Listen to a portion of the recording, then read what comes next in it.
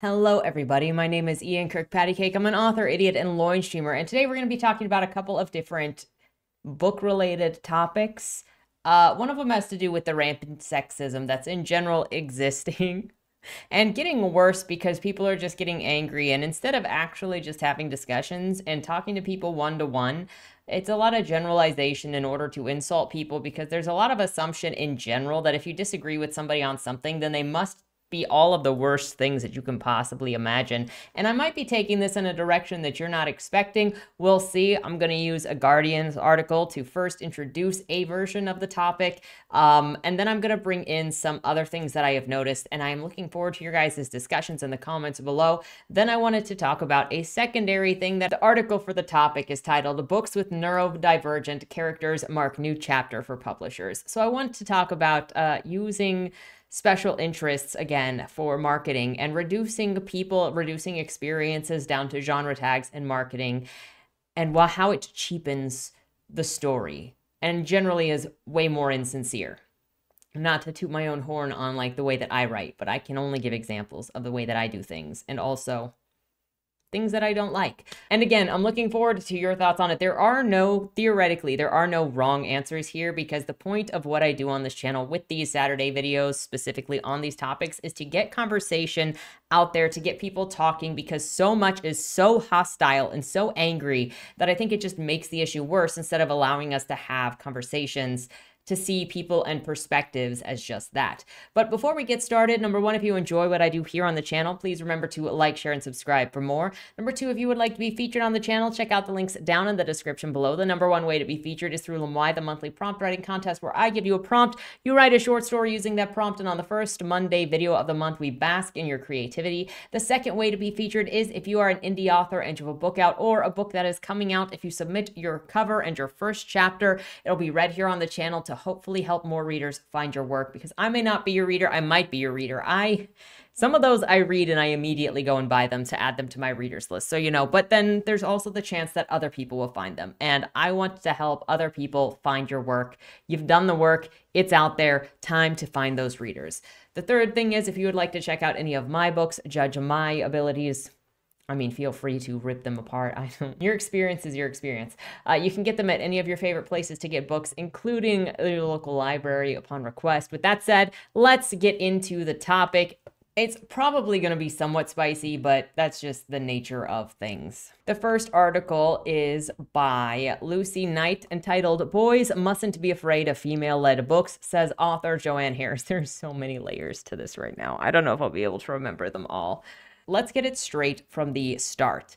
In general, and this is a generalization, there are plenty of people do not fall into generalizations, which is very specifically one of the reasons I want to have this conversation, because right now I see a lot of people generalizing one way or the other. This case, it is saying, hey, like things that you don't like. No. No. And there's also an issue of, I've seen people say that they will be skeptical, and this is men and women, by the way, skeptical of books that are written by women because they don't know whether or not to, because a lot of books written by women will surprise you with smut, like not even just references to sex, but they will surprise you with hardcore sex and or man-hating inside of them. Now, granted, books by men can also run into that, but you have a higher propensity, especially right now in like romantasy, with running into hardcore sex scenes in YA and fantasy written by women. And so more people are skeptical of reading those books if it has a female's name on the cover. Secondarily, people are also a little more skeptical of reading women-led books because you're more likely to get girl bosses, you're more likely to get the man-hating. A lot of stories actually are insulting to men as the female character gets stronger. That's one of the things I'll talk about it later when I'll mention it again later when I talk about some of the books that I've read recently, because I'm going to include, I watched the movie Argylle with a couple of friends. And while I did enjoy the movie, it's over the top, it's satirical spy movie. The thing that bothered me the most in that movie, and here's a spoiler alert, if you haven't seen the movie, but the thing that's bothered me the most is at the beginning of the movie, the male spy was very competent. He was very powerful. He obviously had his, everything in order. He was great at fighting. He was protecting the woman. And as the woman became more powerful, as the co-star became more powerful and came into herself, he started becoming more and more nincompoopish. And he started becoming more of an accessory to her while she took care of everything. And my problem with that is it often happens in a lot of these stories with strong female characters that the male character has to be emasculated, dethroned, depowered in order to make the female character look better. Instead of allowing the female character to come up to the level of the male spy and then letting them work as a team, it had to diminish his abilities. And that's not to say that he was totally useless at the end of the story, because he showed great love at the end of Argylle. However, he did not have the suaveness or the skills that he had at the beginning of the movie. And I get really sick of female-led shows or female-led stories that have to emasculate or insult the male counterparts. You can have a story of teamwork. You can have a story of love. You can even have a story where they fight each other and fix things. But when one has to look stupid in order for the other one to look better, it's a problem. And it's something that bothers me. Some people obviously like it, but I absolutely hate it. But it's also a reason why people might stray away from reading female-led books. One thing that I can absolutely, I can say that I did not like Zenith. Okay, it was long, it was boring because of the number of points of view that it kept switching. It felt even longer, it was a slog. But what I can say about that book is that, Dax was still kind of not the greatest, but it still didn't just demean every male character despite being a group of females at the lead. Then you've got the secondary problem here in the subheading where it says teaching must change to prevent violence against women, she said at a Hay festival, also speaking on the narratives of menopause. That is such a mixture of things. Okay, reading fiction specifically with female leads is not a teaching opportunity. Yes, you can become empathetic, more empathetic by reading fiction, well-written fiction specifically, because poorly written fiction is just going to make people angry because it's not nice. And a lot of fiction is actually caustic right now. But fiction is also not meant to be a learning opportunity. Anyway, getting into the article so we can continue with this discussion. Boys should be encouraged to read books about girls, said author Joanne Harris, because a boy who is afraid to read a book with a girl protagonist will grow up into a man who feels that it is inappropriate for him to listen to a woman's voice. I think that is overreaching into why somebody might not want to pick up a female-written book or a female-led book. But I also think that that kind of language is disrespectful to the man's intelligence, disrespectful to men in general, and also is not going to help your case. It's going to actually probably create more resentment and be like, who the frick do you think you are? I also think that it is pretty insulting to say somebody is afraid of something in the same way that if somebody said, I think that you need to read more graphic sexual books because you're just afraid of reading it. No, I just don't like it. And forcing somebody to read something that they do not want to read unless it's school for the purpose of learning is not going to be helpful. Trying to insult, demean, diminish, browbeat somebody into obeying what you think that they should be doing is only going to cause not just resentment towards you, but towards the thing that you are trying to get people to do. And so you need to entice people by making it inviting, by making it fun, by making it comforting. In the same way that what if they were like, hey, you need to read more male-written books, more sleazebag books like Teleshop USA so that you can understand a man. Because that book, guys, get ready for the freaking rant when I talk about that book. Freaking sickening. Nobody should be trying to force anybody to read anything. It's your time, it's your efforts, it's your interest, it's your analysis, and this sort of thing is not helping anyone.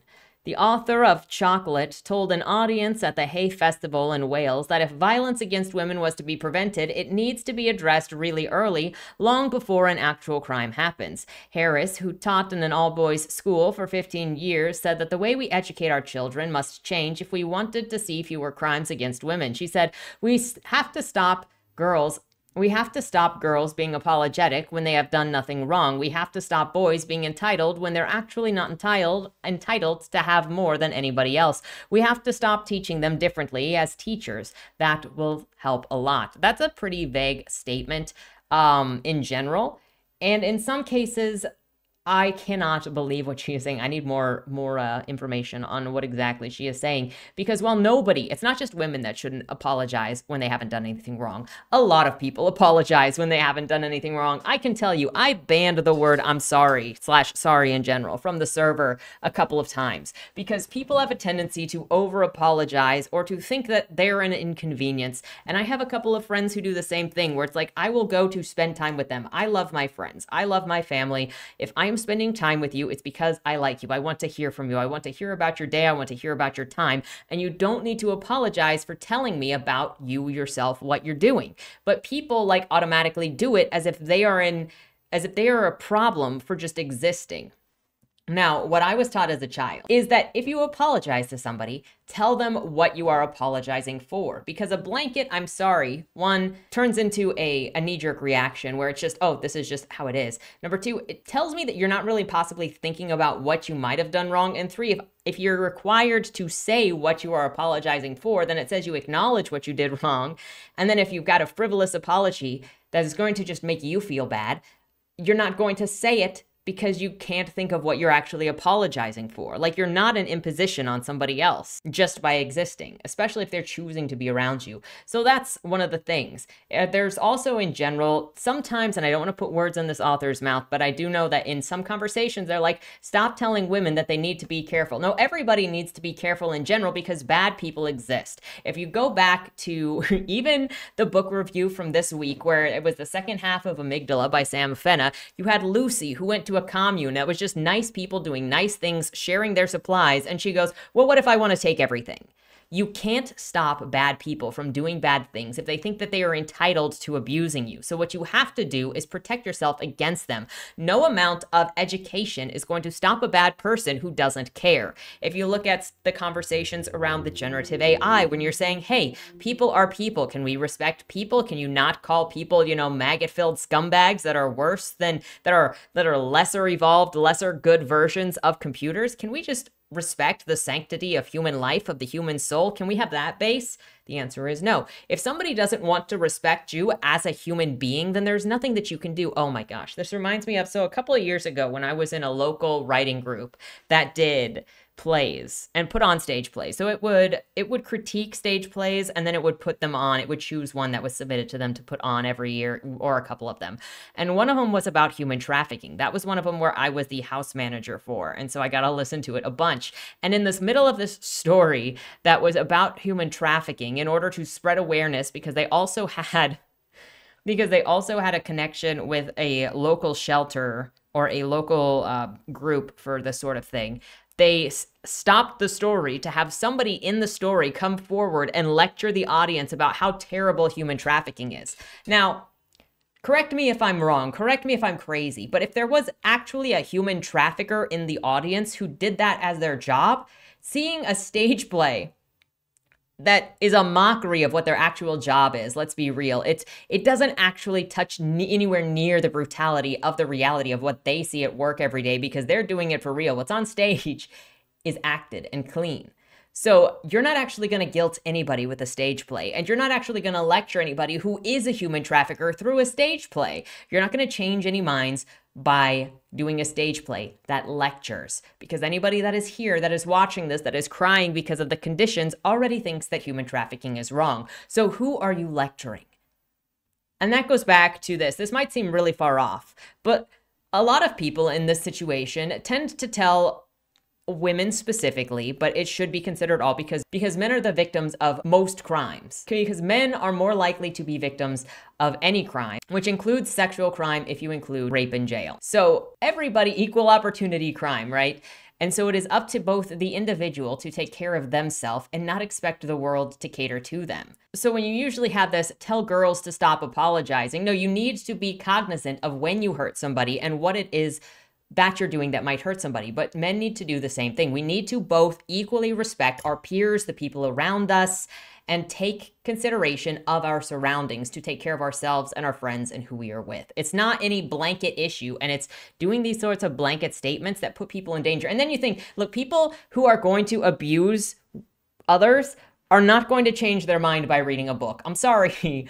That's not where it is. You change people's minds and you help people see differently by showing compassion, by being a person, by being a good person, by having an effect to show that difference. And you can't even change everyone because some people just don't want to. Again, look at Lucy. That's just what happens. If people want to be selfish, they're going to be selfish. And what can you do then? Pretty much nothing. Quote, also, we've got to stop giving them the message that it's wrong for a boy to read books about girls because even schools are giving them this message. And this is where the problem happens, where women's voices are perceived as less. Okay, there are a lot of issues regarding women's fiction and fiction written by women. Number one, we go back to where I mentioned the sex issue before. That can show up much more surprisingly within women's fiction than I think with men's fiction and being graphic. Number two, men and women enjoy different things as a whole. Now, that's not saying every woman enjoys a certain thing or every man enjoys a certain thing. I was listening to a podcast last night, and you know what has actually happened recently is I've gotten to see a lot of people just become straight up bigots. And I mean that in an unironic, non-memey way, is if I'm listening to a podcast that says, oh, women can't write, women can't draw, women have no business being in any creative field because all they do is self-insert, and men don't self-insert, but women only self-insert. Read. I am tired of listening to people say, hey, come to us, come give us a chance because we are different and we are going to, welcome people creatively. And then you go and you listen and people are honestly just bigots. I can accept that women and men, generally speaking, make up the audiences of different things. Women are the biggest consumers of romance and erotica. Men are the bigger consumers of pornography because they are the visual medium of that thing. Men are also generally the bigger consumers of fantasy books that have big world building because in psychology, we've seen the studies that show that women are more people focused and men are more thing focused. Now, that doesn't mean every woman is going to love romance or self-insertion fiction and every man is going to love highly intricate fantasy or sci-fi fiction. This also becomes a point of perspective when you're talking about the type of reader that someone is, be it the kind of person that wants to self-insert or the kind of person that wants to be voyeuristic and watch in on someone else's life.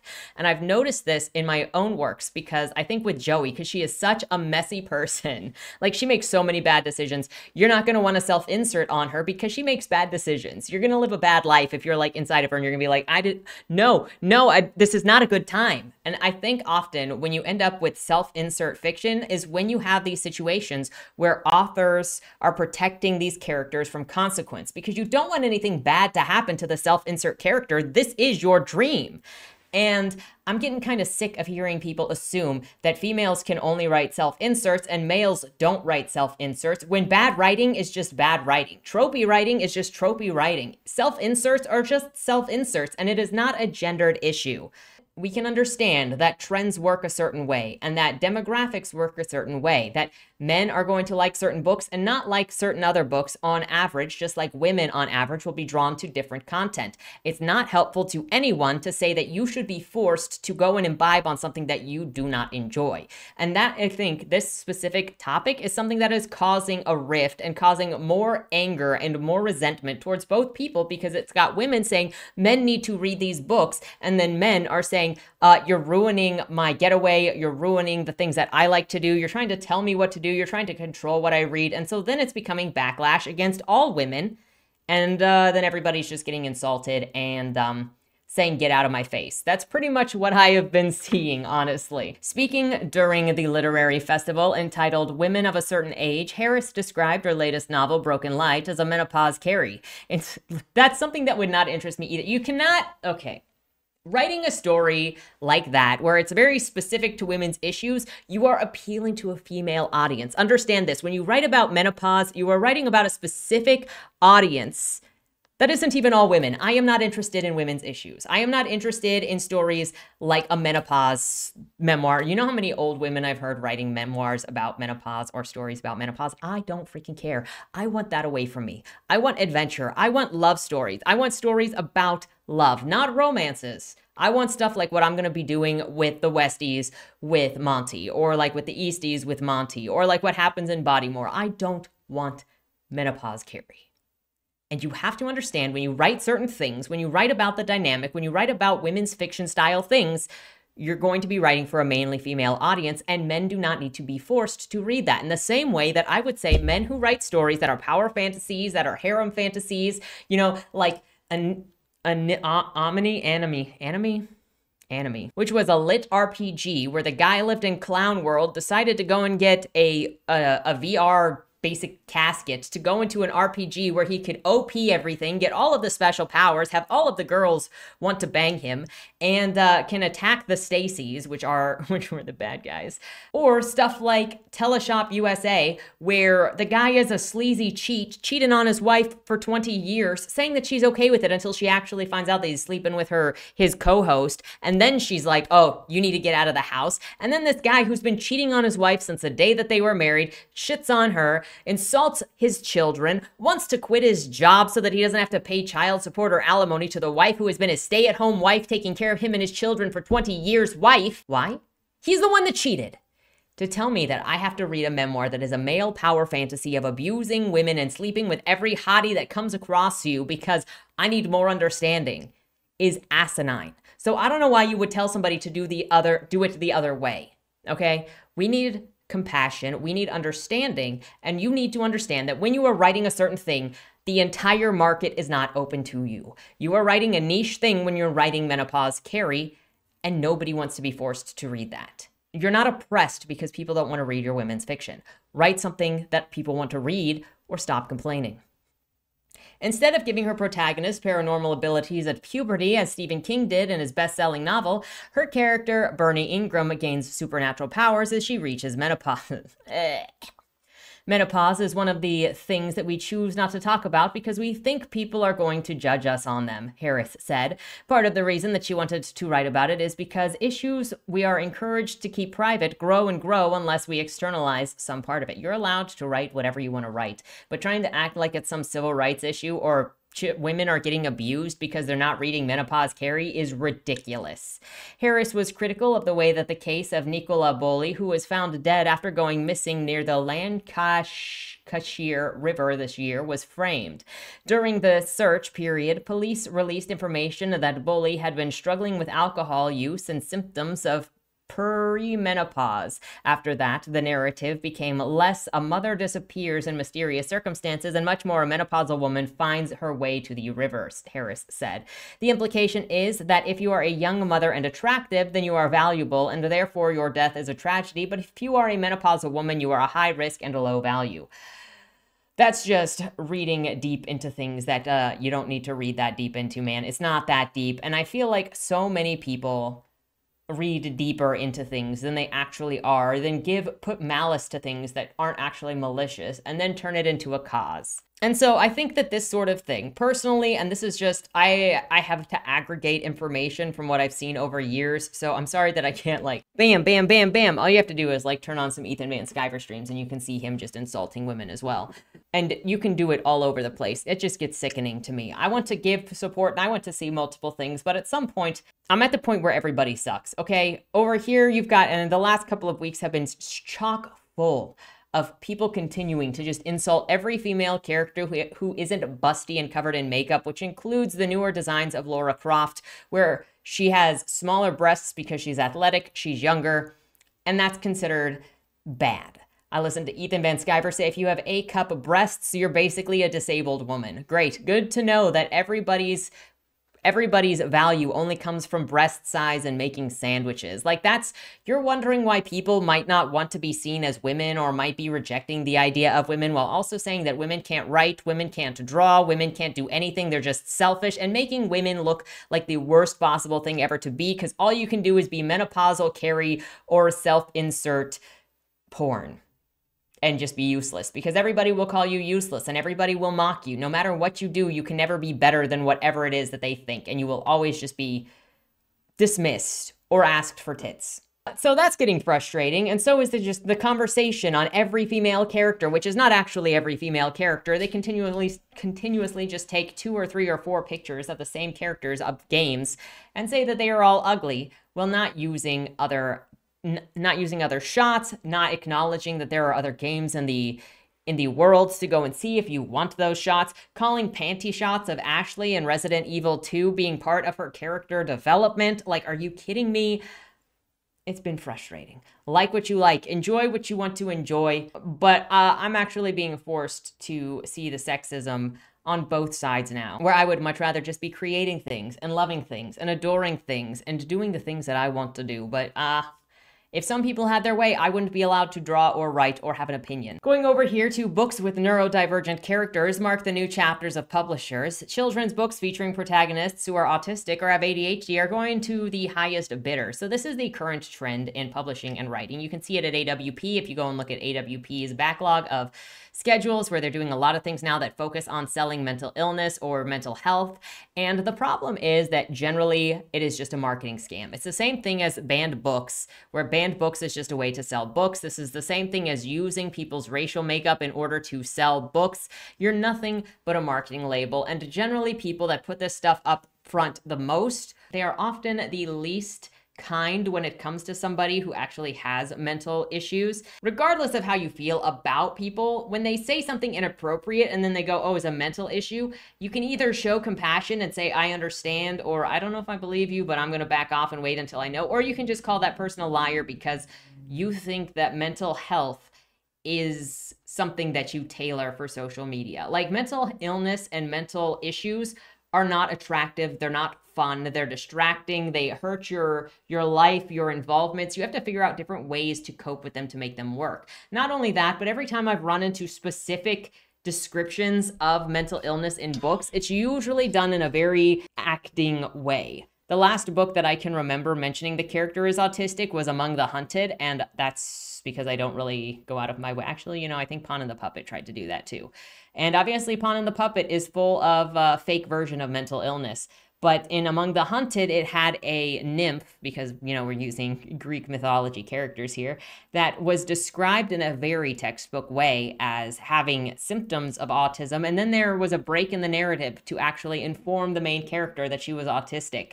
Most stories that actually portray mental illness well or portray mental disabilities well are going to just show it in the way that the characters act, and you have to infer it. When a story breaks the narration in order to tell you, inform you that a character has something, it reads like virtue signaling to me, because it wants to make sure that you know that this character is this thing, as opposed to letting you have it. And you can look at Bodymore and the way that Joey acts, the way she makes decisions, the way that she responds to fear, to stimuli, you can see that she has PTSD. I didn't write it that way. Actually, I wrote the books and then I eventually went and took the test that shows, like, it's like the 10-question test to see if maybe you should go into a therapist if you have PTSD. And I'm pretty sure she got a 9 out of 10 on that. And it wasn't on purpose. It just shows in how her brain works. And that's how the best is. That's not to say that in a book, you can't say straight up that a character has or does something. But I think we're kind of getting into an iffy territory at this point, where I've seen people say, oh, that character is neurodivergent coded. Oh, that character is blank coded. Instead of just letting characters be characters and have whatever personality quirks or whatever behaviors going on that are appropriate for them, it's now a race to try to label them, and in some cases to use those labels to sell books. And frankly, I think that that is disgusting. Moving down here, children's books that feature neurodiverse main characters are the latest publishing trend, experts have said.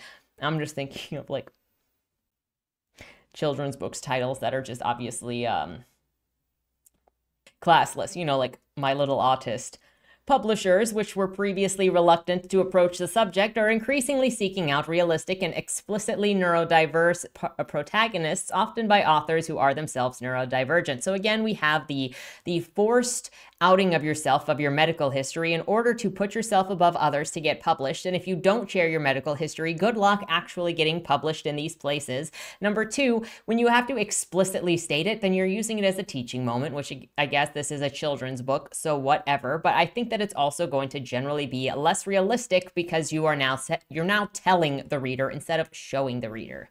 Elle McNicol, who until now has been published only by small independents, Knights of, was recently at the center of a 5-publisher bidding auction for the world rights for her next 2 young adult books, of which Macmillan's children's books was the eventual victor. The first book is due next autumn. Largely credited with kickstarting the revolution, McNicol, who won the 2020 Waterstones Children's Book Prize for her debut novel, A Kind of Spark, said that in the past year, she had seen a huge shift in publishers' attitude. Until very recently, neurodiverse characters and books have not been flattering or aspirational, she said. They've been written by non-neurodiverse authors and are so two-dimensional that they border on offensive. So there are a couple of issues that I have with this. One of them is that no, you haven't been looking, because you've been looking to be told what a character is because you are overly concerned with what other people are doing. Number two, you are somehow now saying that you are the monolith for what something looks like, and you're going to bully people who do not out their medical histories in order to boost yourself above them morally, unless they share what their emotional, mental, or physical health background is. This happened with Carve the Mark. This happened with the author of Gideon the Ninth, though that was with child sexual assault. And this is just the next form of marketing, where if you go back 10, 15 years when John Green was first hitting it with The Fault in Our Stars, and you had the pump of inspirational sick people. It's insulting is what it is. But you can like what you like, but I personally think it's insulting. All too often, even where there is a neurodiverse character, they are secondary and they die during the book. Their death is a rite of passage for the main character. I'm going to need proof of that, because what I often see happening with statements like this is that it'll focus on a handful of things and not focus on the books that don't do that. I've seen people complain that redheads are always the bad guy. Well, what about all of the times when redheads are not the bad guy, when it is a blonde who is the bad guy? The blondes are often demonized in books, when it's described as, why are fat people always the bad guy? How about all of the times where skinny people are the bad guy? So this just becomes a situation of hyperfixation because you're so focused on it. And I think it kind of goes back to also hyper-focusing on characters that are not female characters, that are not pretty enough. And then it becomes this assumption that they're all ugly when it's actually not. You're just hyper-fixated. She said that her success has made publishers realize that diversity is a commercial and not a moral issue. That says it all right there, guys. It's a commercial issue. As soon as diversity is not commercially good anymore, it's gonna go away because they don't really care. It's just about making money, and they want you to sell your privacy to make money. For a long time, publishers didn't treat neurodiverse readers as customers, but now they are reassessing what they think neurodiversity is and realizing that while it might not be talked about in the corporate world or in office spaces, it's talked about in a lot of schools, which is where they are targeting their products.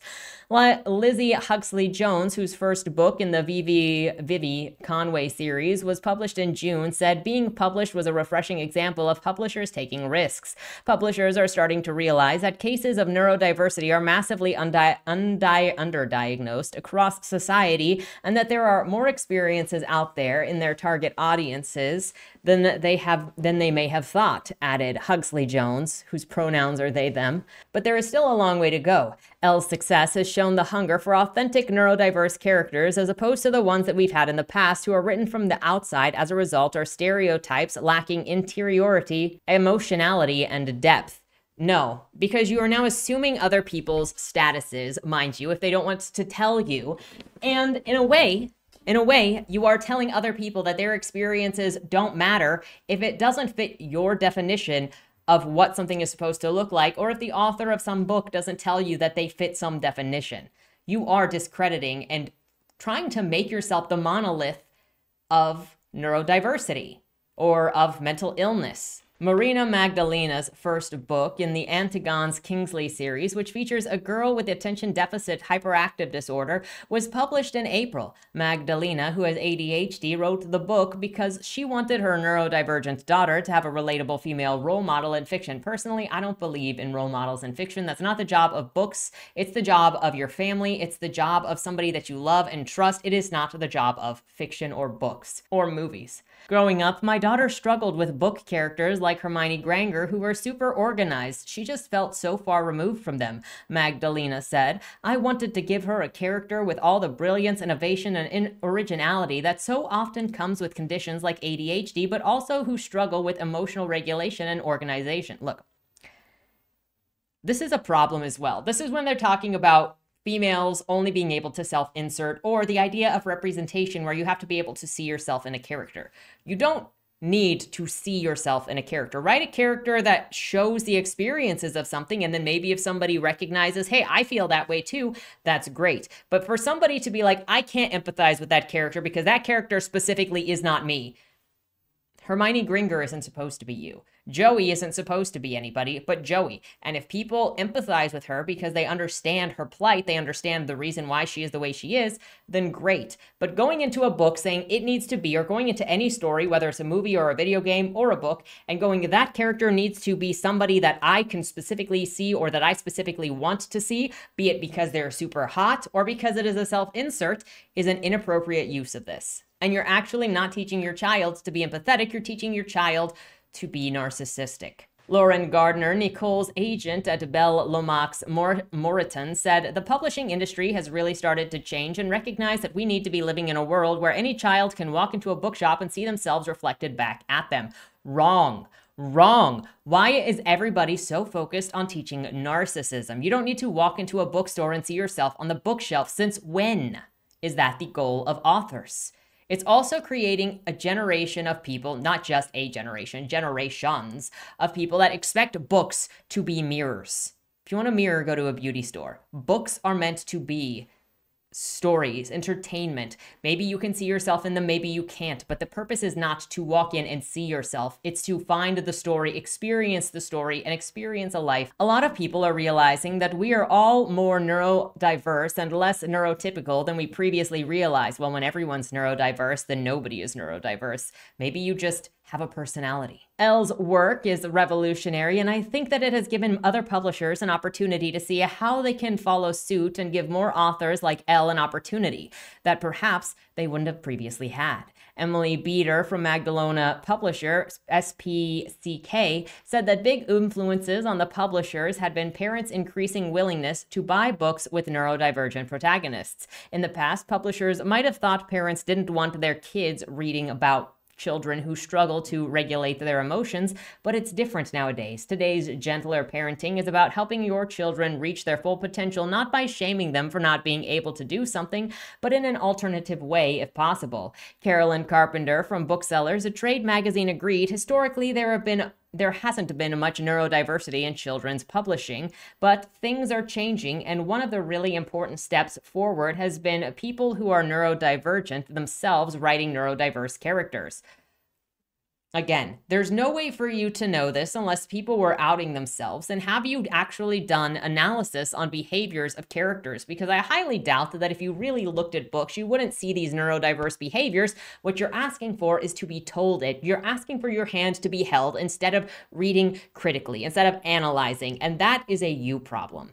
Small publishers are leading the way, but the big publishers are catching on. Tom Purser, head of guidance, volunteering, and campaigns of the National Autistic Society, said there has been a disappointing lack of neurodiverse protagonists in books for children and young people, but it's brilliant to see that this is changing with more and more diverse characters, with more and more neurodiverse characters being represented in literature. Many people learn about what life is like for neurodiverse people through reading books, so it's important that these depictions are realistic and represent challenges neurodiverse people face, as well as huge contributions that they make to society. Obviously, I disagree with this because I think if your goal is to use a book to educate about life, then you're going to mislead people. Your book is not going to represent all people with an experience under a label. It's going to represent only that one character. And so this broad idea that is constantly brought forward that you writing a book is going to shed light on how all people experience is only going to actually create false negatives, false positives, where people go and accuse others of not being something because they don't look the way you think they should look, according to that book you read one time that said this is real life.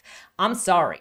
Books, movies, television shows, they're all a beautified or convenient version of real life because you can't actually perfectly express real life through a book, especially considering people will experience books differently. Now, you can learn and get different experiences from a book than you would get in other places. But to claim that any single book is going to be a representative that should be used to educate people is setting everybody up for failure. You're setting people up to actually start testing or challenging or accusing people of things if they put anything in books, and it actually clamps down on not only freedom but creativity. It makes people worry about what they're writing. I can't stop people from writing certain things, from being a certain way, and I would never want to. But I also don't want people breathing down my neck about the things that I choose to write either. I have books set in different periods where certain things don't exist as labels. When I look at Creatures Lie here, there's a character in there who technically has the symptoms of autism, but it is 1954 before the description of autism actually exists. So everybody calls him crazy. Everybody thinks that he is insane. You don't have to be something to write about something. All you have to do is if you want to write it to the best of your abilities is to respect it. But please miss me with this idea that we need accurate representations of this stuff in fiction. Tell me where the accurate representations of men are in freaking romance, because it's not there. It's a fantasy. And I don't know, I think that it's kind of, I don't want to say a dangerous idea, but it's not a helpful idea to say that if this is in a book, then this is an accurate representation, because in most cases, books are not accurate representations of anything. Maybe every so often you might find something that is like, oh, I could see that that's based on this thing or inspired by this thing, or that's how this might play out. But to treat a book as if it's history, as if it's real life, is a mistake, in the same way that you wouldn't watch Abraham Lincoln Vampire Hunter as if it were a historical documentary. But I have feelings against this because I don't believe in forcing people to have to be something to write something, in mobbing people. And often this kind of stuff is just used to mob people, to force people down in a competitive field. And we've seen it, where people go on the attack, force somebody to out some kind of personal information of themselves, or have their career ruined. And I don't believe in that either. I think that it creates a hostile environment, a scary environment, and it doesn't encourage people to actually branch out to learn better. You're also never going to stop people from being callous. The ones that are actually trying to write something and be understanding are going to be the ones that pay the most when you jump on them for calling inaccuracies, when some of those inaccuracies may very well be a personal experience. I don't think that we should be judging people based on the contents of their books like this. We should only be judging the contents of the books and not the moral of the character, of the moral of the author through the contents of the books. And I don't think that anyone is benefited by creating a special tier system, or rather a caste system, based on personal labels. But that's me, and that's why I don't have a lot of faith in the traditional publishing community, because it's not really about the books. It's about following market trends and selling to a specific audience, and it's not actually taking risks. It says it's risk taking, but it's not. It's doing what it considers to be safe based on the algorithms, based on what it sees on social media, and it saw that this was selling, so they were like, let's make this our next thing, until a couple of years down the line and we switch to whatever the next trend is, because you can follow the trends through the years and see what was popular at different times. I think that this is actually just going to create hostility. I think it's going to push people down that don't deserve to be pushed down. And it's going to make some people hate reading, because all you see at the top of the reading lists are poorly written books that got published when they shouldn't have been published because of the pet project nature of them. And I'm sorry if that sounds really mean and callous. I think that there is a fair amount of things that need to be discussed, but then they turn the discussions into something hostile and make it impossible to have discussions about them. And that was kind of both of the things today, is talking about sexism in both ways. You have the females, the female speakers pushing things onto the male speakers, and then the male speakers pushing things onto the general population as well. And then everybody is just kind of stuck in the middle, and it sucks, because we just want to enjoy stories, man. We just all want to enjoy stories, and suddenly now you're not allowed to enjoy stories if you are a female, or if you are a male, you're not allowed to enjoy stories. And hey, what do the rest of us freaking do? I don't know. And then you got this over here, and you're like, well, I was going to write a story, but now I'm concerned that people are going to come after me for writing something inaccurate when I didn't even put that in my book. I don't want to owe somebody a medical record because I wrote something in a book once. It's a disaster. This isn't what creative writing is for, in my opinion. So I'm just going to stay in my lane of having fun and doing what I want to do. And I'm going to encourage other people to do the same. And as long as you're doing that, I will have your back. If you want to lean into the writing neurodiverse and selling your medical history for the boost in sales, I mean, that's on you. It's not something that I would do. It's not something that I encourage, and it's not something that I believe in. But everybody's got the things that they care about, the things that they want to do, and this is not mine. So, in this case, live and let live. And hopefully, if you are somebody that believes in this topic, don't attack people for being different. You know, you would think that that would be fairly fairly obvious, but I know that we're going to have some different opinions from different people because I know that there are some differently opinionated people in the audience. So thank you so much for your patience. Thank you so much for sharing your ideas. Let me know what you think on any of the topic of what you've seen down in the comments below. With that said, have a great weekend and don't die. Was that Wayland Cross in the trunk? Do you know, or is that something that's still being figured out? The person in the trunk was not Wayland Cross. Is he in trouble? We don't know who did it, but as the owner of the car, the longer he's missing, the worse it looks for him. Cross isn't a killer. For the last couple of years, the average number of murders in Baltimore has been over 300, and it's been going up. Mind you, that's only whatever the badges count as official murder, and believe me, there are people that don't count when they die. Wayland? If you're down here, tell me. I'm not talking to the badges, I've been looking for you. They found a body in your trunk. Way. Why? Did you do that? To the left, plain black letters read along the wall. You walked in the corridor. Once that ends, you chose the dark is on the right. My vision goes blurry. Flickers black and black and black for longer intervals until I can't see anything at all. I'm not screaming anymore, but my voice echoes back to me. Where the hell am I? You're dead, Josephine. Even smart people do stupid shit sometimes, right?